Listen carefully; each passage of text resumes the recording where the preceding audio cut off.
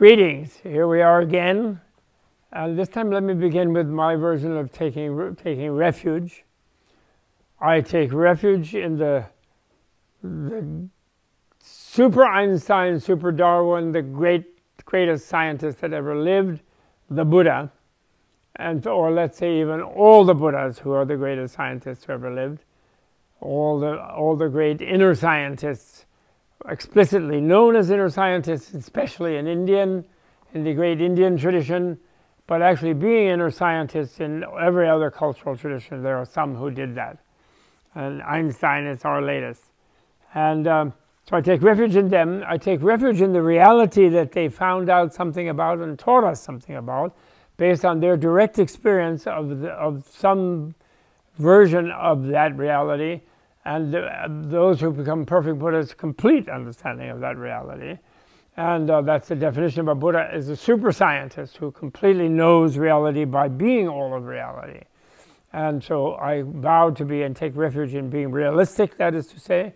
And finally, I take refuge in the community of those spiritual scientists and material scientists who have the spirituality of even being materialistic in a scientific way, of trying to observe things and going beyond any descriptions of them to see a new dimension and a deeper thing about them. I take refuge in those three things. That's my refuge in the three jewels of Buddha, Dharma, and Sangha, seen as totally present in modern times, rather than just some historical thing thought of as a world religion, which we need now to go beyond, not to lead to a competition of world religions, which His Holiness the Dalai Lama has taught me and others, is something we must avoid, to reach, to really appreciate this Buddha land of Shakyamuni Buddha, this beautiful planet, and appreciate it by restoring its natural way of being, and by avoiding destroying it in some reckless way. Okay? So now we're on page 77. I talked about the marvelous discovery of karma as this marvelous evolutionary ethical theory, and now I want to go into more specifics of the ethical under the heading karmic evolution. Karmic evolution, and I will read at first. Karmic evolution is described as what explains the varieties among the forms of beings. So as they say, in the Buddhist text, you look at the ocean of life forms, like any biologist does. And lately they've discovered so much more, like the medical scientists have discovered the microbiome. And there's this amazing thing, just when they were thinking they were getting through genetic analysis and the ability to reconstruct the human genome, and which they discovered is about 23,000 potential genes in a human being. They also discovered that there are all these other alien creatures in our stomachs, in the gut, which are the microbiome, where there are millions of beings with all kind of different genomes than ours. And so we are a community of many different kinds of beings. We find room, we're such amazing beings that we have room for all these other beings. And actually we are the community of them, and we need them in our community to live with them. And by discovering that, we realize that some kind of antibiotic, some kind of poison that is used to heal certain diseases, which on the surface seem to be only healing, are also immensely destructive to some other aspect of essential life of other beings that live within us and who contribute to our way of being. So we are, each one of us is like a community, a planet full of beings. It's amazing, really wonderful. So the variety, so you see the ocean of these beings to the micro, and we don't even see the macro universe being the universe where this whole universe is just an atom in a larger universe.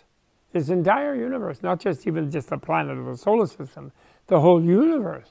All the stars at the farthest light year distance are simply all of them in an atom in another universe so much huger than this universe, it's beyond our imagination.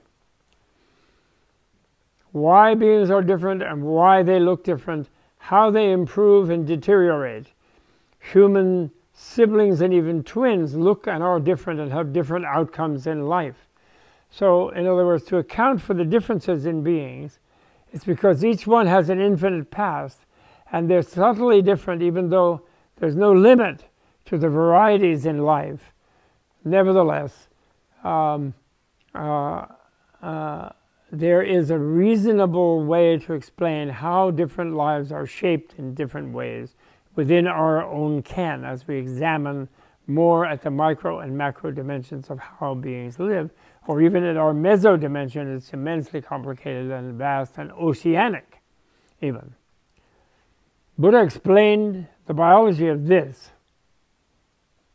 with his theory of individual and communal evolution and his declaration of the causes of causal things expressed in his cardinal mantra, which I discussed already in a previous session, in a previous chapter, Ye dharma hetu prabhavaha hetun tesham tathagata hyavadat. So the realistic one, truly realistic one, declared the causes of those things which are produced from causes. That's famous. Ye dharma hetu prabhava, om ye dharma hetu prabhava, hetun tesham tathagata hyavadat, tesham jayo nirodho evam vadi mahashamaniya svaha. Anyway, this is just the first lines. Darwin explained this in his own way 2,500 years later by discovering that natural selection via genetic mutations in different environments was responsible for differences in life forms and the destinies of living species. Watson and Crick came up with the double helix pattern of molecular genetic coding only a century, roughly a century later, just a few decades ago, really. All of these theories give a good basis for explaining the mutations of species on the coarse level of material process, developing a useful biological science. So just because I critique the imprisonment of modern science, the constriction of modern science, by the dogma of the scientistic dogma of materialism, of sort of dogmatic materialism, doesn't mean that we, Buddhas of the past, Buddhas of the present, don't appreciate the contributions of materialist scientists to the degree that they follow a methodology of privileging experience and observation over theory and codification, and therefore they have observed to ever greater and greater detail material processes and have discovered wonderful things which they have described as best they can, but unfortunately they just felt, because they were still frightened of life and are frightened of some invisible force that might put them in a bad state, or because of many centuries of a culture steeped in the idea of an omnipotent deity who has a little bit of a mean streak by creating hell and so on, and misfortune. And so, but what they've observed is immensely valuable. And they will observe, when they take that degree of sophistication and turn it to observe what's going on in the mind, and in the deep nervous system, not just with treating it as a material thing, but as neuroscience does, like material, a bunch of brain processes and central nervous system processes, but by the mental level of even so subtle that it can be philosophically simply considered non-material. But of course, it's not one. It's embedded in material, of course. But on the other hand, in some areas of theory and some areas of science, because you still have theory, and so then you can judge theory by its use in certain contexts. And in some contexts, it's better to say mind is non-material, because in a way, matter and mind are a binary, and they give meaning by being the opposite of each other.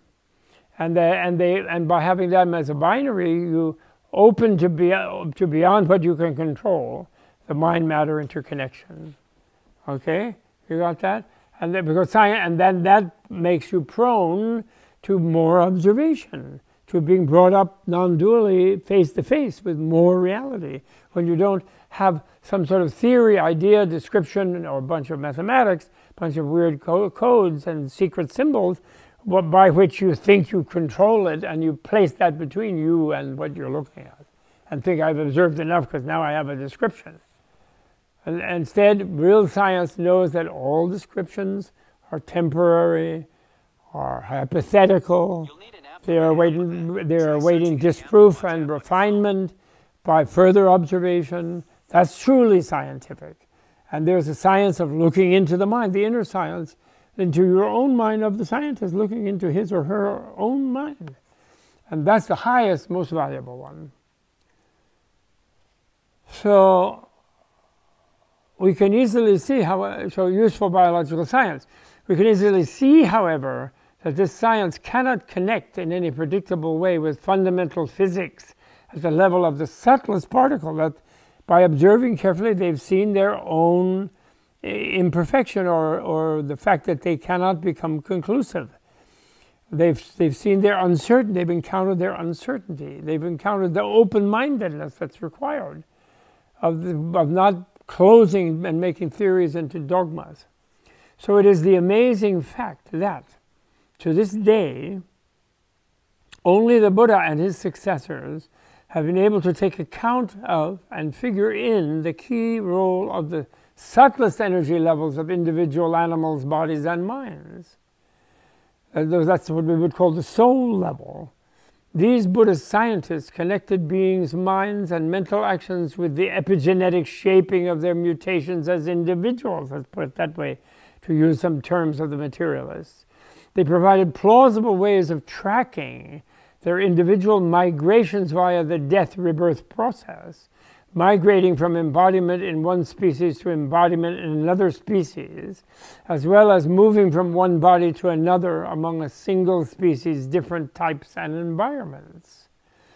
They described their individual evolution and devolutions during the beginningless and potentially endless, involuntary and unceasing quest of individual sensitive beings for freedom from pain and enjoyment of happiness, which is what every sensitive being is trying to do.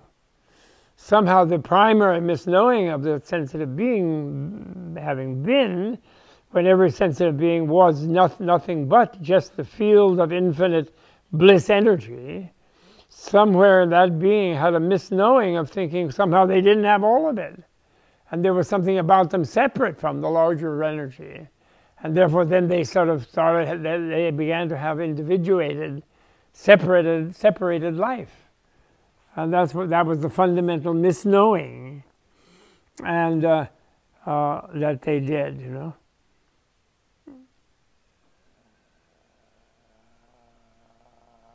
In the Buddhist case, an individual is charged with creating a karmic evolutionary trajectory through the causal engagements of body, speech, and mind. The causal process itself of individual intentional actions having determinative impact on future forms of life and future experiences of the individual is called karma, which simply means evolutionary causality.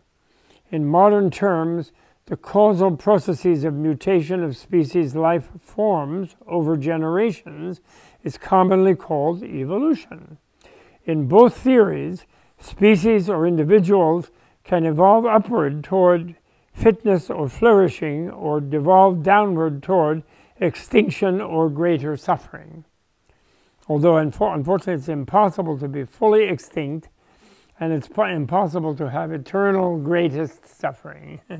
But one can make really, unfortunately, bad suffering by behaving unskillfully and evilly and negatively, by killing people and so forth, killing beings and being destructive and so on. His Holiness the Dalai Lama complained to me once that karma theory did not pay enough attention to genes and parental heredity. He specifically was comparing, so here he's criticizing his own karma theory, which did not have the opportunity to incorporate the way that the super subtle genetic molecular analysis, you know, electron microscope developed electron analysis elements within even just what they think of as material causal evolutionary forms. And he wanted that to be more, as applied into human thing, it talks about heredity, what you inherit from your parents, what you inherit from your environment, from your culture. He specifically was comparing the great fifth Dalai Lama to himself. The great fifth Dalai Lama was amazing Dalai Lama who lived 1617 to 1682 as the world was moved to modernity by unifying the life world between sort of mentalistic and materialistic. And in the Tibetan sense, they sort of went maybe to a spiritualistic extreme, and whereas in the Western sense, they went to a materialistic extreme in that binary of matter and spirit, or matter and mind. But the great fifth unified in the other way. But he said that he was jealous of the great fifth, he admitted, because the great fifth's parents were yogis, Nyingma school tantric adepts, Ngakpas, who had psychic powers and were skilled in magical, supernormal perceptions and actions. In other words, they had clairvoyance, they had telekinesis, they had telepathy, which are all normal powers of every human being. Every human nervous system gives a human being capable of developing such powers, definitely. And they come naturally when you develop deeper interiorization through meditation, not only through calming meditation, but through interior analyzing meditation and learning how the whole thing works and mastering the subtler processes of the mind and mind-body processes.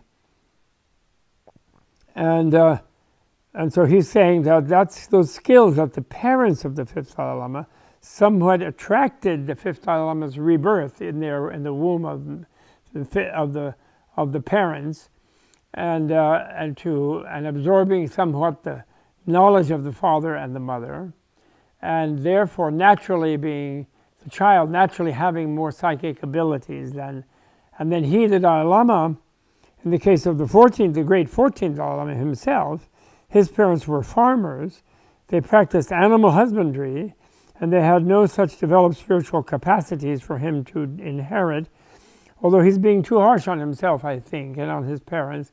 In other contexts, he speaks about how his great guru of love and compassion, which is the great essence of his teaching, was his mother.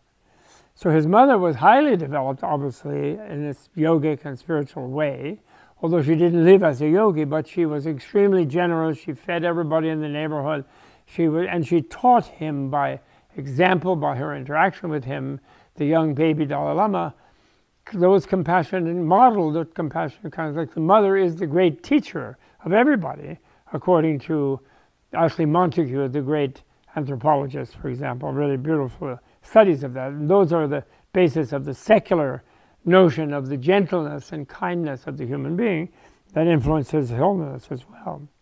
His wonderful mother had great compassion, but neither parent had supernormal powers. His Holiness thinks, although I'm thinking maybe the mother did have some, actually, but as a woman, the males didn't appreciate it in her day at that time, possibly. But the intuition of women is a supernormal power. And all these telepathy, telekinesis, so-called magical thing, women therefore are closer to that than males. But all yogis develop those. And therefore I never say supernatural, because nature actually includes the supernormal, what materialists think is supernormal. And that's how I do it. Although even I am still infected. You have to realize, when I talk about things that seem miraculous, seem materialistically impossible and so forth, and I seem to give them credence, it's because I've come to see it that way. I feel it that way. But yet I know, predominantly, let's say, but I know that still lurking in my psyche is a sense of overconfidence in materiality, over-importance of this life only, even though I'm reaching near the end of it within the last few decades at best, or couldn't leave at any time, but of course that could be any young person too, that could happen to anybody. But I'm like that. But the point is, this is the way you meditate these things in the scientific aspect of the Buddhist education.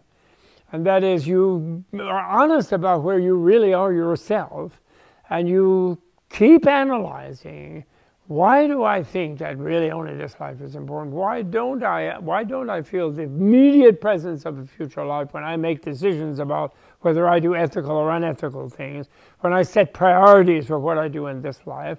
Why do I keep thinking about what I want to get done in this life, for the fruits in this life? Why don't I realize that what I'm getting done will give a fruit, and then, oh, I want this sort of fruit in the next life. I want it to be like that in the next life, and the next life. Why isn't that just as immediate to me in setting my priorities as gaining something for this life's use? Because I still vestigially have that culture. I'm honest about it. But now my sort of familiarity, I would say, over 60 years of work on it, not to mention previous life, but even in this life, my familiarity with this idea that nature is supernormal as far as materialists go. It's like dark matter, dark energy is showing that to materialist scientists. There's a whole bunch of mass, that means matter, in the world that they didn't see yet. But they've now realized by scientific observation it has to be there because it's controlling the behavior of what they do see. So now they have to start all over again, try to figure that out. And they don't even see something even more important than that, which is transparent matter and transparent energy, which doesn't have to be only like outside the galaxy or outside the solar system, or maybe somewhere inside the nucleus of the atom, related to the weak force and the Higgs field, but it's right here in the mind. And it's right here in this room. It's transparent matter and energy, infinite transparent matter energy, to be tapped to do for supernormality, to make supernormal good things. Okay, to make miracles, in other words. Be able to be open to miracles. So anyway, he was jealous of the fifth who had that. So he feels his parents didn't have that.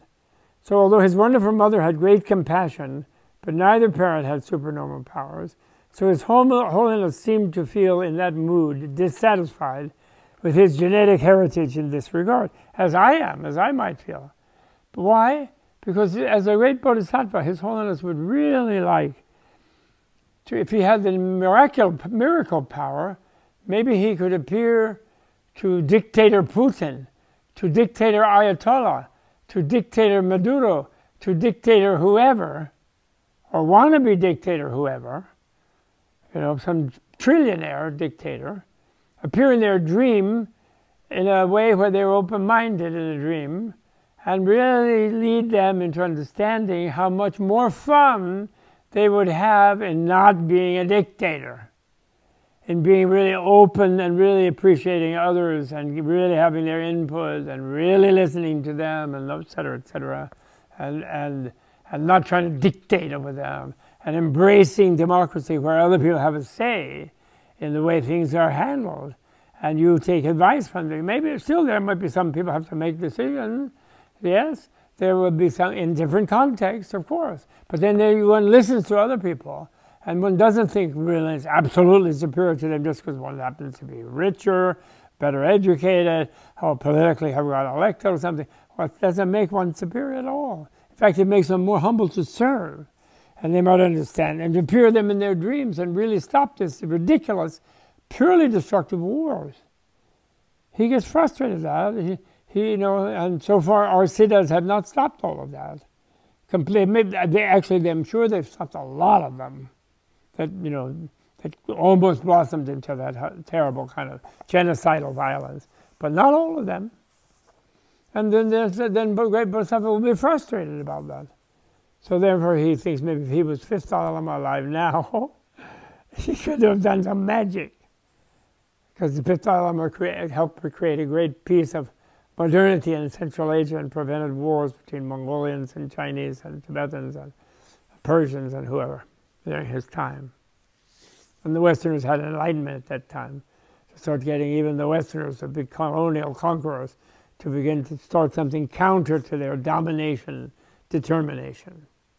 Okay, in the same way that the great 14th, His Holiness the great 14th Dalai Lama, is bringing scientific understanding into conversation with Buddhism, it would be a big shift for scientists to consider karma theory to overcome their bias against rebirth or reincarnation and to realize that mind is part of life and is itself a force in nature, and that they live in a much bigger environment in time as well as space. In a way, sometimes you hear people say we live in 4 dimensions, 3 of space and 1 of time. But there's not just 1 of time, because we don't live all the time in the present, actually, contra those people who want to be in the eternal moment. The eternal moment means a moment that includes all of past and all of future. So there's actually 3 dimensions we live in time, but just they're invisible, so we don't think about them, like space with X, Y, Z. So we don't think that right now, the existent past in the invisible temporal dimension is affecting what's going on here. The invisible future is being affected on by what's going on here, and actually indirectly, therefore, is affecting what's going on here. In a way, since the effect influences the cause, beyond our ability to describe, a simple linear thing. And so we actually live in 6 dimensions. So if they want to go further, they have to go beyond 6. That's really important to realize. And Buddha does. That's why they say in a Buddha is present in all of their past, and their present includes all of their future, even infinite future. And it includes all of other beings' infinite futures. And that makes the Buddha very impatient that others should not suffer infinitely. They don't want them to suffer infinitely, although they're willing to stay infinitely to help them not do so if necessary. But they feel impatient to help anybody who's suffering get out of it, like a doctor does. If our patient is in misery in front of the doctor is impatient to see them cured, of course, and will try to invent anything to heal them that they can. Any kind of doctor. So that's wonderful. And by the way, there is a wonderful book called Mind and Cosmos by a wonderful philosopher called Thomas Nagel, who may be semi-retired or maybe senior philosopher at NYU, New York University, and who, in this book, Mind and Cosmos, he created a sort of path of reasoning, trying to help materialist biologists realize that without taking into account first-person testimony and studying the mind in itself, and therefore studying their own minds, becoming yogis to study their own minds, that they would not succeed in improving their biological sophistication and how to affect and develop better beings and help beings become better. So, and he said that the reason that he allowed that one of the reasons that materialist scientists don't do that is they think if you allow mind back in, then a monotheistic God comes back in and starts sending people to hell and doing things which they're scared of, rather than that there be a way that there'll be specific causal processes about certain acts of any kind of being, not just some God, that are part of the biological equation of developing beings and species even. And that will make so much more excellent their biological theory. Okay, workings of the now under the heading of workings of the inner science-based biology, how it actually works.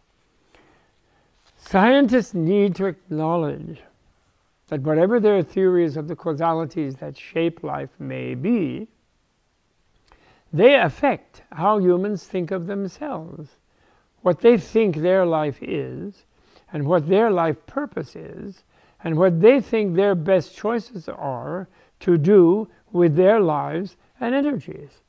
So that's the sort of, even though you think that your law of nature or your big evolutionary theory has an elegance element to it that will maybe inspire people to feel connected to nature, which I think they do, and they think that the theistic people are just some blanket thing, God's supposed to take care of it all, so that's very simplistic, they think, and they're right.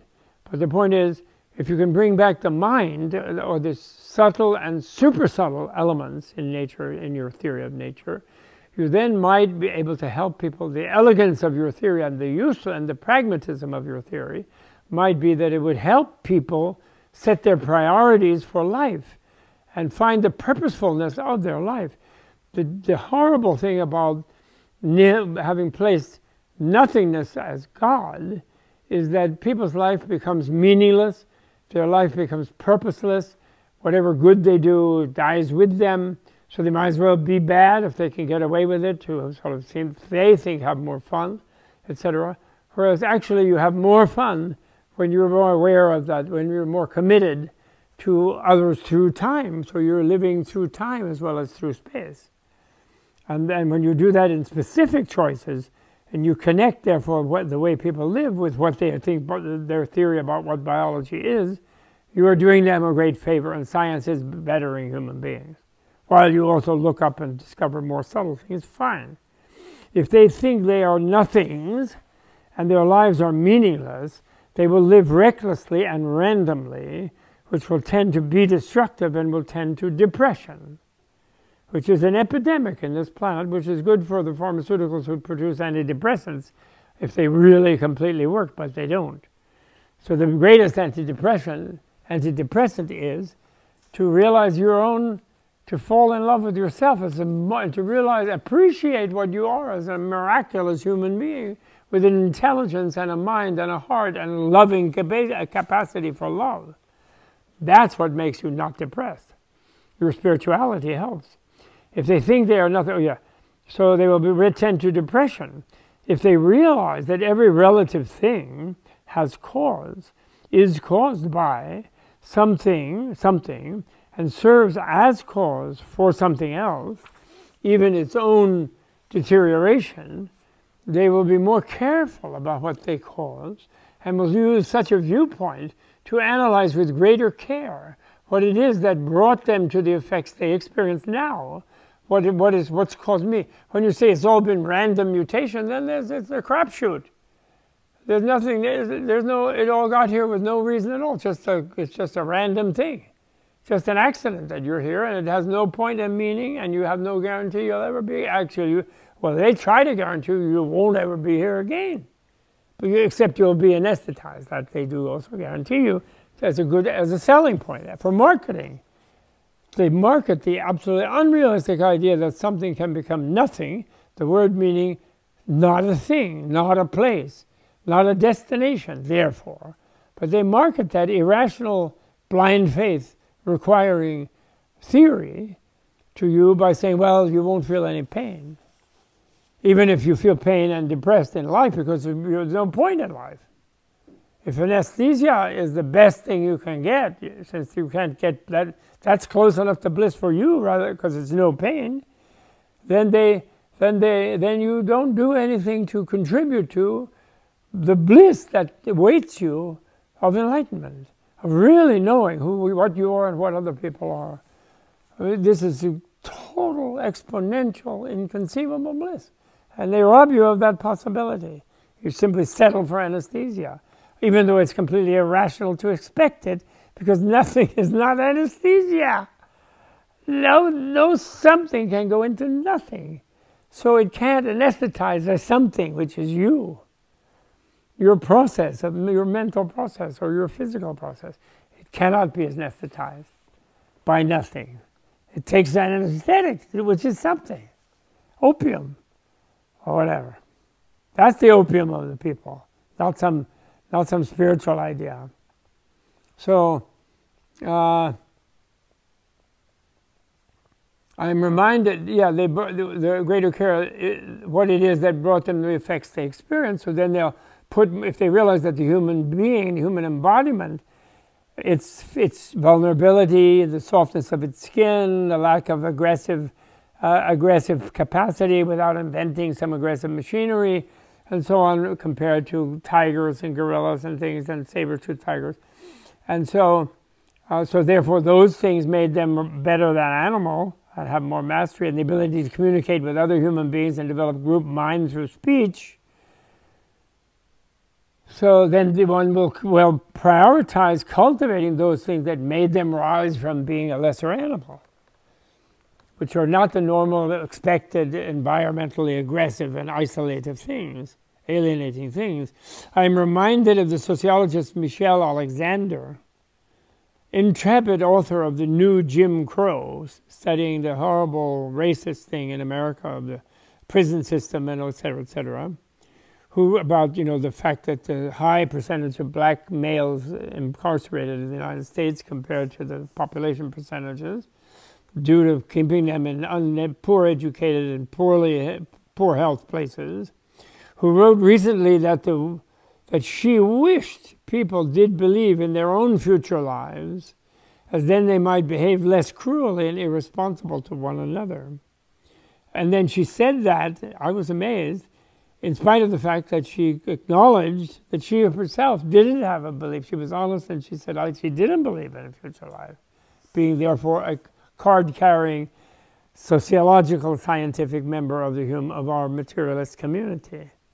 But she wished people who she sees from her studies behaving so cruelly toward people they think of as lesser people, that she wished they believed in future lives, whether theistic or not theistic, whether monotheistic or infinite theistic.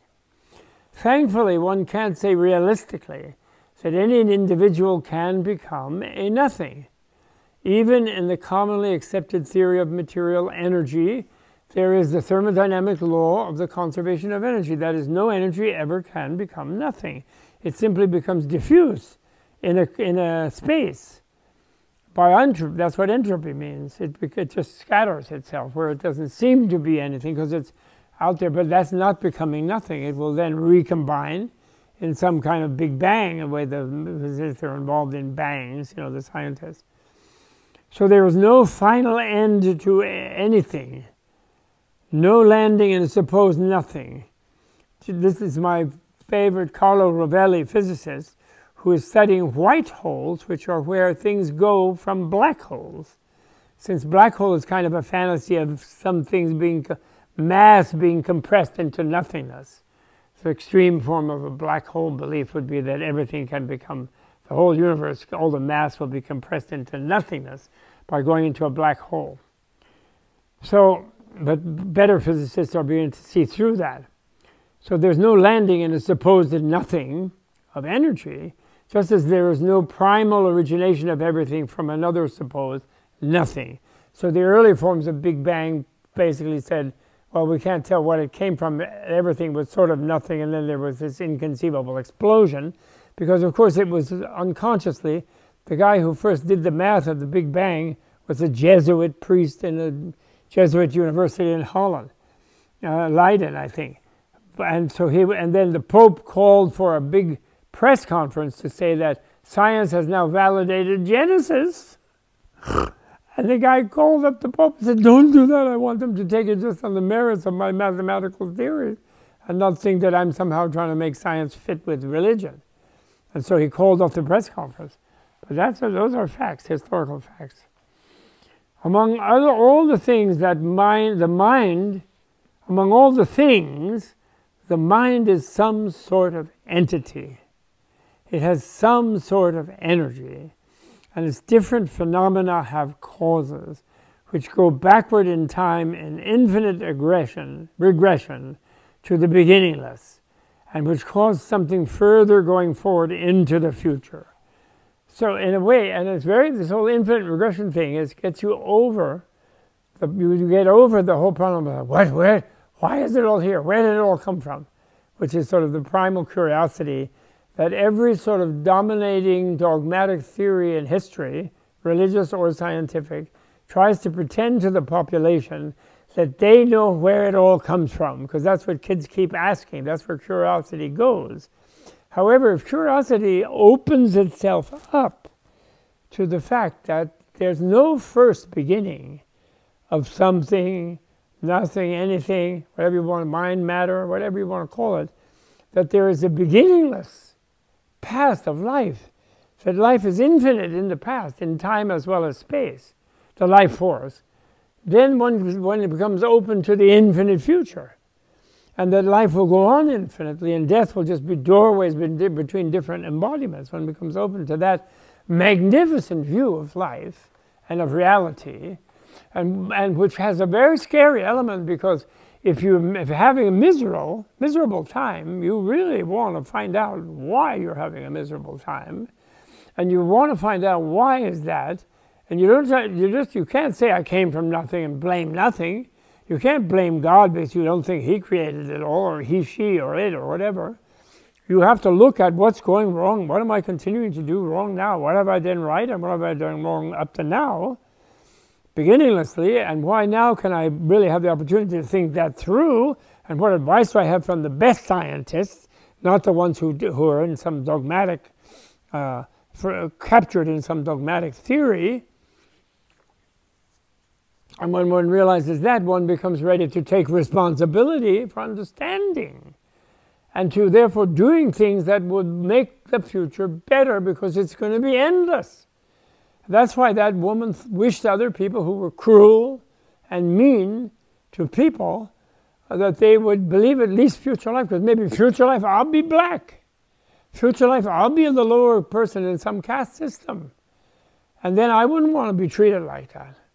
So why am I treating them like that now? Maybe what goes around comes around. Without some religious theory about it, we all know he who lives by the sword dies by the sword. We know that, all of us, that's common sense. So among all the mind, it has some sort of energy. So the mind continuum becomes an infinite process also, and minds, like bodily forms, arise and decay and mutate into other forms of mental experience and even into other physical embodiments. There is no such place as nothing into which they can go or from which they can come. It is not an empty space, not a location. Nothing is precisely the word that lands nowhere, has no referent.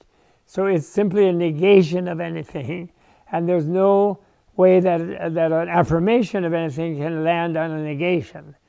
It can be affirmed as a binary opposite of all our words for some things, because there is no something in it.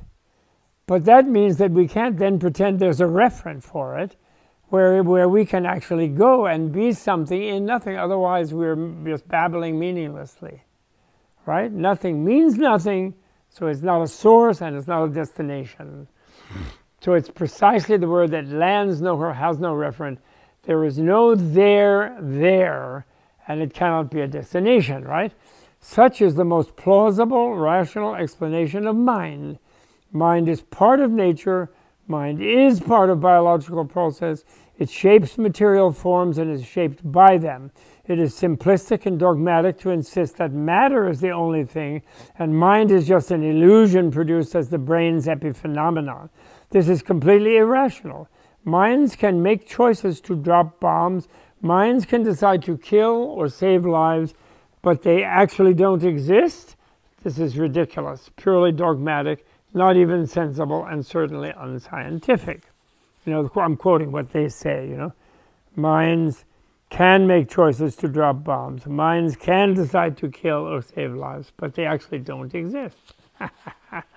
It's not just, you can't just say the subconscious did it, because the subconscious wouldn't know how to connect itself to some material, you know, process of a bomb or a life-saving activity. So anyway, those are ridiculous ideas. So we can imagine that the only way to be truly secure is to somehow relax the mind into an open state called an awakened being, a perfectly evolved being, Vibhuddha and Prabhuddha, awakened and enlightened being, a being that has opened to feel that all reality is her, his, or its body, and therefore care for all reality and all life and all other living beings, just like we care when we're semi-sane, we care for our own body. And we can further imagine that such a Buddha being would be inexhaustible in drawing from the infinity of relativity, the energetic creativity to enfold any beings who experience themselves as stressed or suffering or even extremely tormented in the very same awareness of their own primal, infinite, free-flowing bliss that a Buddha being timelessly enjoys. So this then enables one to begin to try to focus the imagination against all that we expect in our materialistic acculturation, modernistic acculturation, if we really open up to the infinity in 6 dimensions, in space as well as 3 dimensions of time, and particularly we're looking now at the future and at the far distant in space and at the far future. And in seeing that, then if we have infinite time, who is to say that we could not become an infinite being? Since clearly, logically, that's the best way to be within such an infinite framework. Because an infinite being would congregate and aggregate all the infinite bliss that's in that universe, and would be a source, therefore, of the healing of suffering, of the infinite suffering of all living beings. And then this leads one into to 2 places. In one place, it leads one to the fact that all explanations are finally explode, or they finally stop at the ineffability and inconceivability of reality. That while you can experience reality fully, you can't describe it fully. So they're just attempts, almost poetically, to describe. Because then if you say infinite bliss, then and also infinite suffering, and the bliss is just a Buddha's ability to overwhelm that infinite suffering in space and time. But if in a way the suffering remains infinite, the bliss remains infinite, then somehow it doesn't work, because you want to definitively end all the suffering. You don't want the suffering to be infinite. So then I had a formula that I like within that infinite thing, which is that suffering arise from being's alienation from others, and therefore, whereas each alienated being wants to either consume all others or destroy all others to feel safe, because they feel different from them. So the primal aggression, thanatos, the primal lust, is to connect and consume all beings, to embrace them, incorporate them all, or to destroy them all, and that's the primal thing. And so there's infinite suffering of beings who are all concerned that they should be able to destroy infinitely and consume infinitely. But the enlightened being has become infinitely loving, and they want to, yes, have infinite. They want to be infinite, and they want to be infinitely blissful, which would mean enjoy the bliss of everything. And they want to be infinitely free, which means sort of destroy anything that's not free, destroy any bondage of any kind. So they have all those desires, but simultaneously, in order to have them, they also want every other being to be that way. So the energy of doing wrong of the infinite suffering beings is one infinity. Each one has a singular infinity that they are seeking. But the Bodhisattva, the Buddha, has infinite infinities. So infinite infinities are greater than finite infinities, one infinity. Okay? Infinity to the power of the infinity, just to make it sound mathematical, is greater than one infinity. That's my foolproof, patented mathematical formula of why the good is more powerful than the bad. Okay? But of course, the problem there is there's no such thing as one infinity, because oneness has no meaning except as the opposite of zero in one direction, as the opposite of two-ness in another direction. So never mind. But it's comforting anyway, that mathematical formula of mine. Okay. So we can imagine, so a perfectly evolved being, a Buddha, a being that is open to feel that all reality is it's his or her body. And we can further imagine that such a Buddha being would be inexhaustible in drawing from the infinity of relativity the energetic creativity to enfold all and any beings who experience themselves as stressed or suffering or even extremely tormented, in the very same awareness of their own primal, infinite, free-flowing bliss that a Buddha being timelessly enjoys. So now, given the scale running from most extreme constriction to infinite, I guess it has to do with, and we should introduce at that point the idea of illusoriness, and the illusion or illusoriness of suffering of the relative world is really important here, because finally the Buddha being understands the beings who are suffering as being deceived into their suffering, because their own reality always has been bliss of freedom, of clear light, because they all have an infinite Buddha nature within their primal awareness, but they simply have covered their primal awareness with a kind of shield or covering, a plastic covering, where they just feel alienated from their own innermost self as well as from all others. And therefore, but that's an illusion that they are, because they are not, there's no way to be alienated from something that's infinite. They're all infinite already. Okay? So the illusion thing is very important here.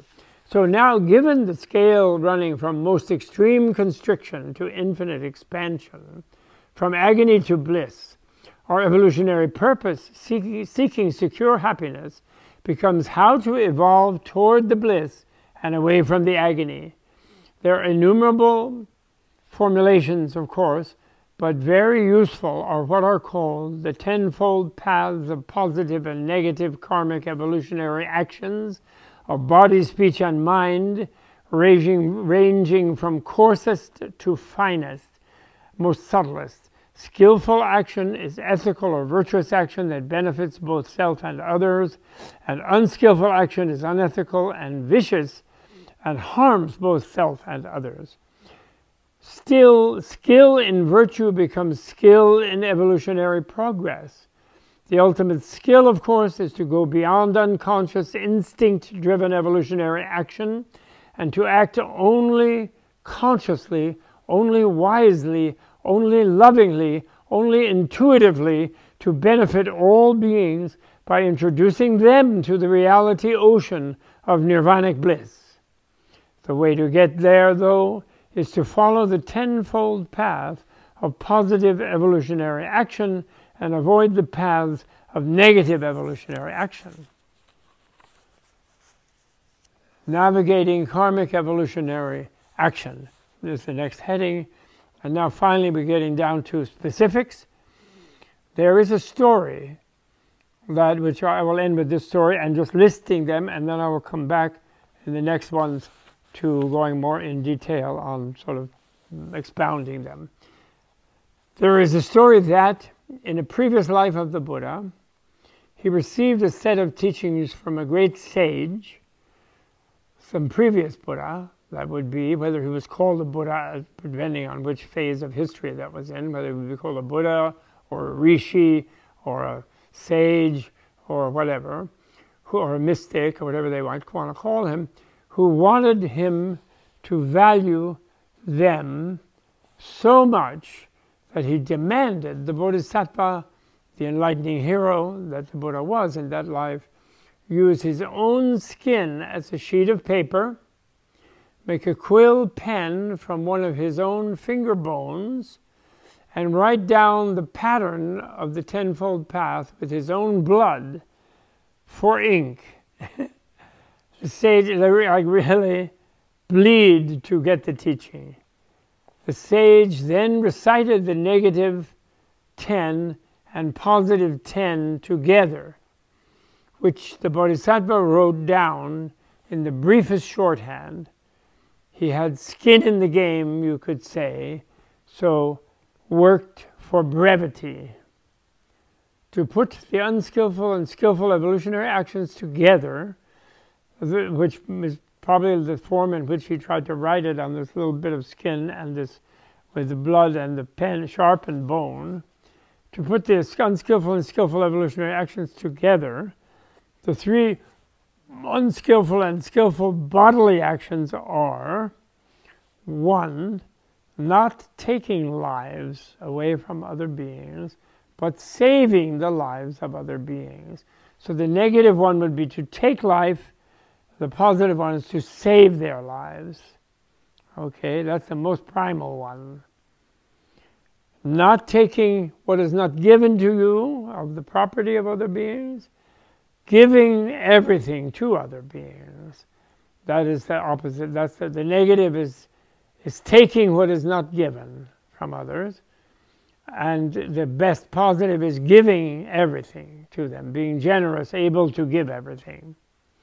And then the negative, unskillful evolutionary act is not engaging in harmful sexual interaction with other beings, and engaging in only beneficial sexual interaction. Means one thinks, phew, that means there is some beneficial type. You can say, usually that third one, in a simplistic way, is put as not commit adultery, like the Western commandment. But that's just in a specific social context of monogamous culture. And, it doesn't mean necessarily that that's the case, but it just means harmful is loving and caring. Non-harmful or beneficial is loving and caring, and harmful is causing harm by recklessness, using the other as some sort of object, as not considering their sensations, their feelings, their consciousness in the intertwining with them. And that's considered a deep negative thing, because the sexual thing for living beings in the desire realm, where you have genetic, you have gender diversity, is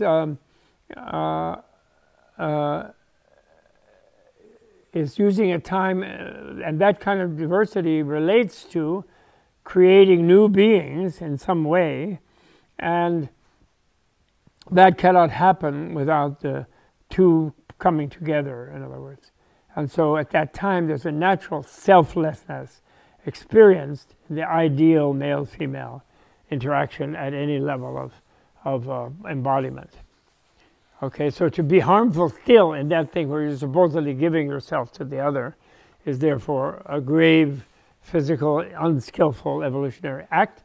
And giving yourself totally, even if you don't happen to have another, but sort of giving the female side to the male side, even yourself, or giving the male side to the female side in yourself, and being a living, harmonious balance of male and female in itself is beneficial sexuality.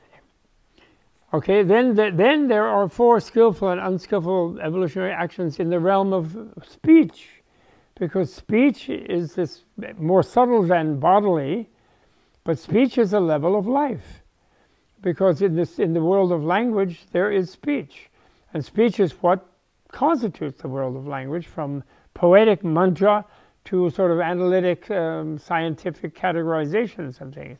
That's all the realm of speech. But speech is that where living beings interact, they create a field of total interaction with each other through speech, by speaking and listening. Even where a being is a monkey or something and only can grunt or howl, or a wolf to howl, they're still having a language of some kind. And so that's a speech. That's where in a species people interact in speech. So then the negative, unskillful one is lying. Positive one is being realistic in informing others of what you know to be reality. And you may not know fully the reality yourself, but at least what you think is the actual reality, as much as you've experienced it, you share that right away with someone, and you don't create a false reality to imprison them and to deepen their own alienation from reality. So that's very powerful in speech. And then you don't speak divisively to make beings antagonistic to each other. You speak diplomatically, or you speak reconcilingly, which you try to get people not to conflict and be alienated, but you try to make them less alienated of each other.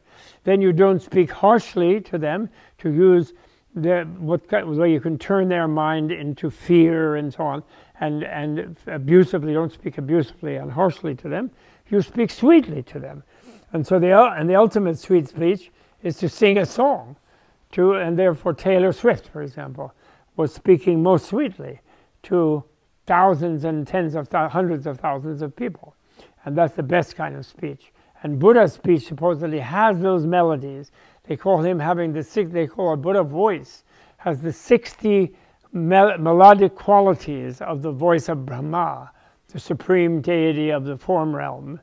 although not the creator of all three realms, but the most powerful being in the form, other than Buddha, in the form realms, Brahma, the Brahma voice they call it, and not babbling pointlessly instead of not gossiping or not. That's blasphemy in the theistic form, very similar to. But here it's not particularly blasphemy. It's just babbling pointlessly. In other words, going on blah blah blah when you actually have no idea what you're talking about. But capturing people's mind in a bunch of meaningless drivel is also negative, and positive is speaking meaningfully, using the opportunity of sharing minds with others to convey things that are beneficial to them and yourself even, because you listen to yourself as you speak to others. So learning through speaking yourself, in fact, as well, is speaking meaningfully. So those are the four speech level, and those are very powerful. In a way, you can kill with speech, you can save life with speech. You can rob of speech, and you can give with speech. And you can use sexuality harmfully with speech, and you can create beneficial sexuality. The idea there is such a thing as beneficial sexuality through speech. So those are so you can see how they are powerful, since in a way bodily is just as much as you can do with your one body, whereas with speech you could get many people to kill, like some demagogue who speaks violently to cause a war, civil war, or to cause violence in a society, is doing that's extreme divisive speech, and so on. So anyway, then the three. So now the most powerful is the mind, and the three unskillful and skillful mental actions are not hating, because hating is comes from that primal aggression, thanatos, the primal murderousness that Freud discovered in the unconscious. But it's the sort of primal unconscious reaction to the alienated being, that if they see something, they presume that something coming at them that wants to harm them, so then they want to destroy that thing. So that's the mentally hating, will end up in mentally killing the enemy. And the opposite is mentally forgiving and loving even the enemy. And all beings, and that saving their lives, and appreciating their lives, and realizing that they like their lives. And then, but it's not silly and dogmatic, so some being that is using their life to take others' lives, and thereby creating a hell-bent destination for themselves, an enlightened being might want to stop them from doing that. And the ideal Buddhist way to catch a murderer is to catch them and then chain them down in some way, or pin them down where they can't harm anybody else, and even they can't harm themselves, and then interminable teachings, interminable lectures, like just teach them, make them more realistic, let's say, by having to become educate them in a way, that the harm they are doing is against their own self-interest. Get them to understand that, and every being that can understand language will be able to understand that. So that's the ideal, but then in some cases it may involve that you can't chain them down. There may be defensive violence might be involved. So non-violence, and that non-violence might save many other lives, might even save very negative future lives of the one who is doing the killing. So it's not simplistic, the non-violence thing. Then not coveting, which means not think of how to rob some other people, but being detached and generous, cultivating generosity to be detached from all of what is your own property, including your own good qualities, your own knowledge. Being mentally generous. A good teacher is mentally generous. They're not trying to keep something secret so they can get a bigger salary from some other people to share with them some useful thing that they keep secret and so on. What they call the closed fist of a bad teacher. Buddha specifically says to all the monastics and all the lay students of him and all the spiritual students of him, the other preachers that he always teaches, he says, "I've taught you everything that I know, but and I don't have the closed fist of a bad teacher," he said. But then he said he picked up a handful of leaves, and he said, "But on the other hand, what I've been able to pick up with my hand to hand to you are as many like these leaves, whereas as many teachings and reality as there are in the universe are as many as all the leaves in the forest. So I don't pretend I've taught you everything." That's quite a marvelous moment in one of the sutras. So then finally, not being, the final one, which is interesting, not being unrealistic, but being realistic and wise. So not being unrealistic would mean not holding an unrealistic ideology, which is a kind of absolutism or an absolutistic nihilism that makes you, imprisons you in a universe that doesn't exist. It imprisons you in a psychotic world that you have created out of your own misknowing rather than the real world. So in that sense, imprisoning yourself in an unrealistic worldview. That's the equivalent of bad sex. I think that's funny. The not hating, forgetting is like killing or saving life. Not coveting and being generous is like not stealing and giving. But then not being unrealistic and being realistic is the mental equivalent of bad sex and good sex. Uncaring and violent and exploitative sex versus caring and loving sexuality. I think that's really fun. It means being open-minded, in other words. Being not imposing your idea on another one, but being open-minded, to open to experience and basically identifying with the other while interacting with them. So I think that's mainly, now I finally come to this tenfold path, and I want you just briefly to notice at the end of that part how it fits actually with the Ten Commandments. If you know something about Indian civilization, it fits with the laws of Manu and with all Hindu ethical theories, but it's a little different because things like babbling pointlessly versus speaking meaningfully, to them speaking meaningfully is worshiping the Creator, you know. So then the opposite is blasphemy and this kind of thing. But this is not like that, and so it's a little different, but it's sort of the same framework, which is wonderful. And you can and I had many, as an academic teacher, I had many comparative essays by students over there assigned, you know, and where they measured the tenfold path from the Buddha with the different legal systems and religious ethical systems of other traditions and so on, and legal systems of secularity. And it's very, very valuable sort of thing. And it's a wonderfully valuable thing. But in knowing this, then you see, and then finally I just want to say, which I will elaborate more on the next one, but I just wanted to say for today that the word for virtue and for sort of meritorious act, sort of positive action, evolutionary action or karmic action, karmic evolutionary action. The word for the positive one, kushala in Sanskrit, is not quite the same necessarily in its translation in other languages, and definitely not so much in English. But that word kushala can also mean, it can mean virtuous, and it can mean like in a sort of ethical setting, but in a context, a scientific setting, it means skillful.